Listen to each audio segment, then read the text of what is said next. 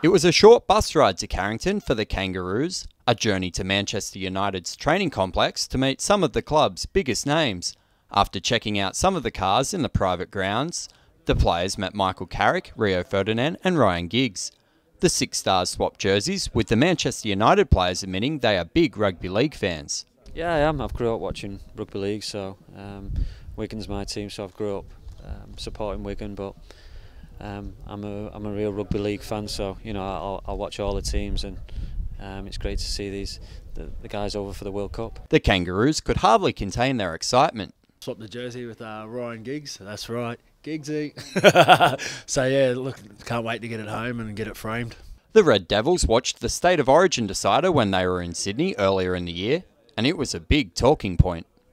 Yeah, I mean, I've been to a lot of rugby league games in my life, but this was the quickest, the toughest. The skill was unbelievable. It was just a different level, and the atmosphere as well, and the whole build-up during the week. We were in Sydney all that week, and it was like what we'd call a Champions League final.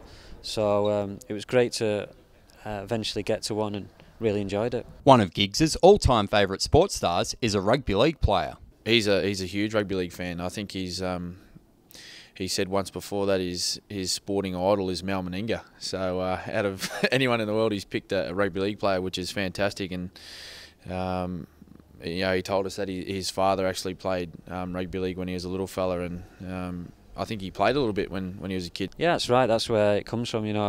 From whenever I can remember, really, I followed rugby league. So yeah, football took over when I was about 13, 14. I had to stop playing as well.